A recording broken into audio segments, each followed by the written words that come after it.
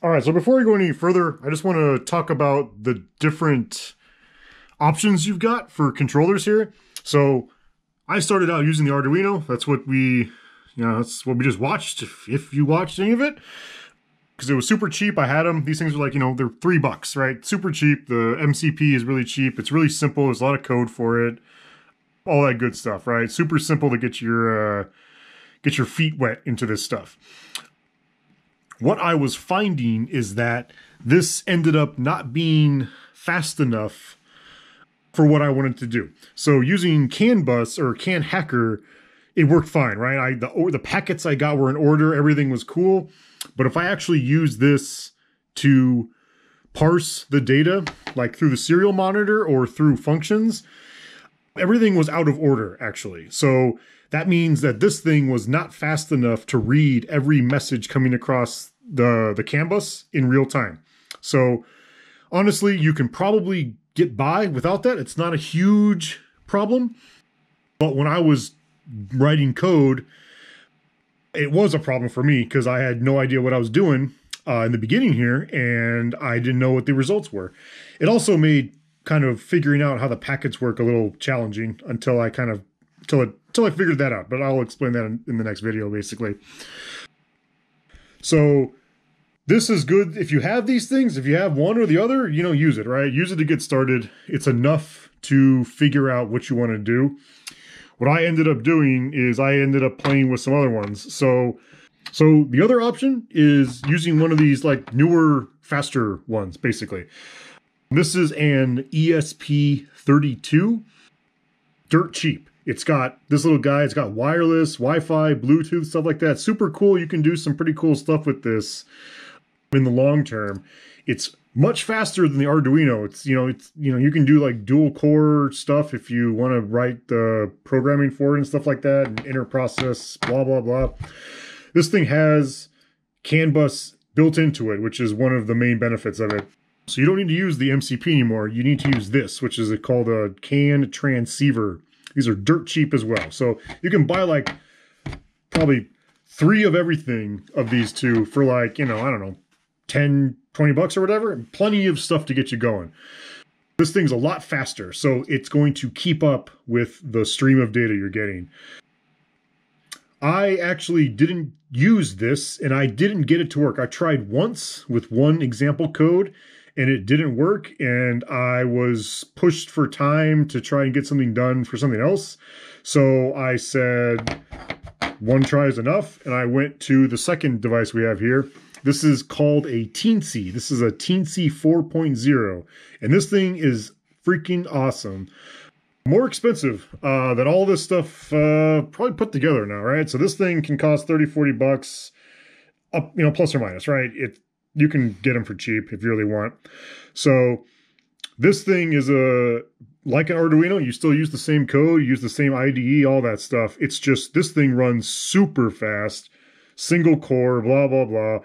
It's got a CAN, thing in it already. Can't even think of the word now. It's got 2 of them actually. So it might even have 3. I don't even know anymore.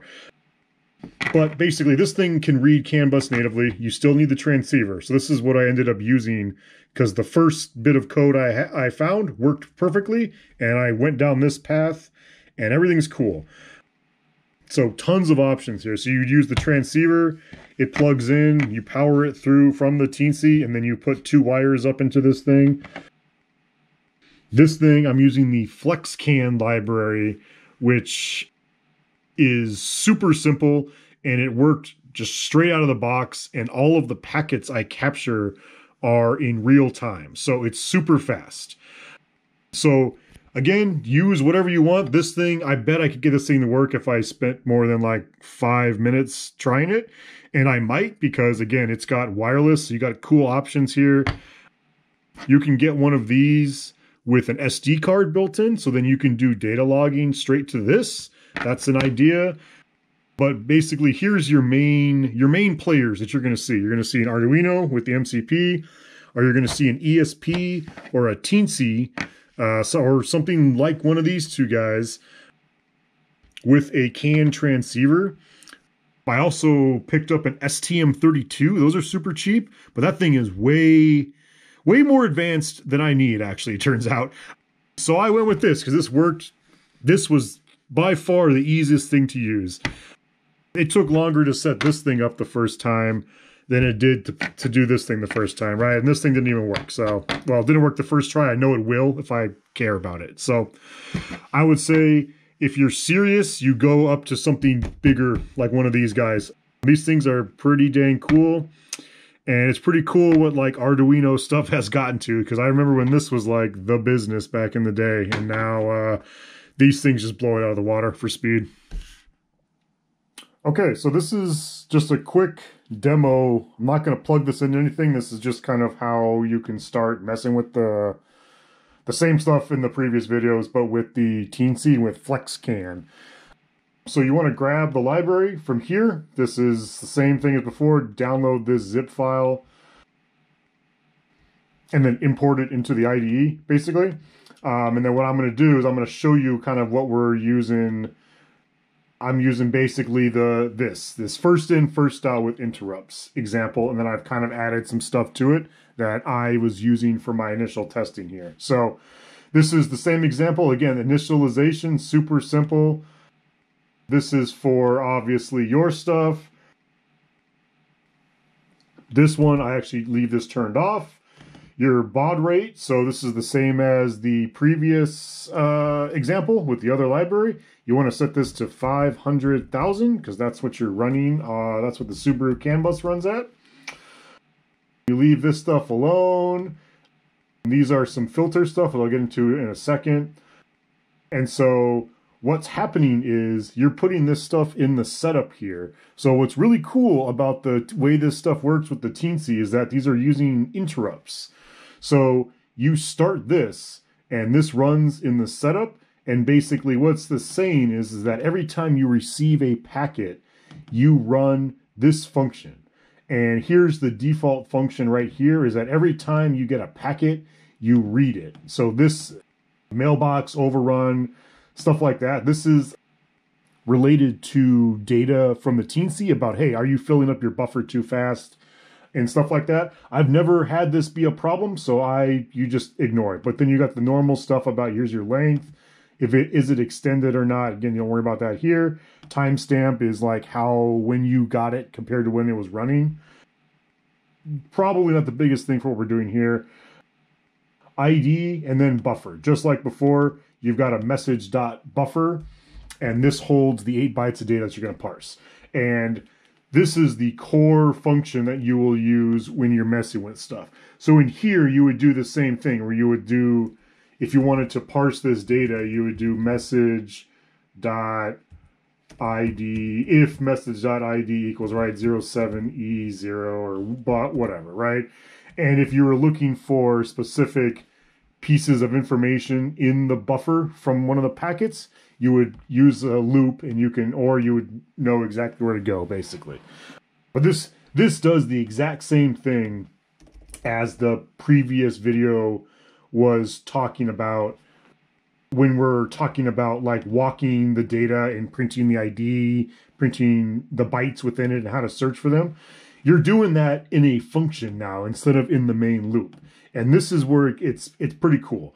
So when you're using this, as a warning here, when you're using this first in, first out, if you plug this into your car, turn off this stuff right here. You do not need can0.events. This is unnecessary for any of the stuff we're going to do.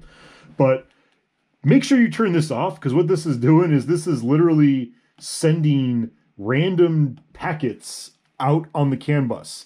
And what I did was I left this on and I plugged it into the car, and all of the dashboard lights came on. The dang headlights turned on.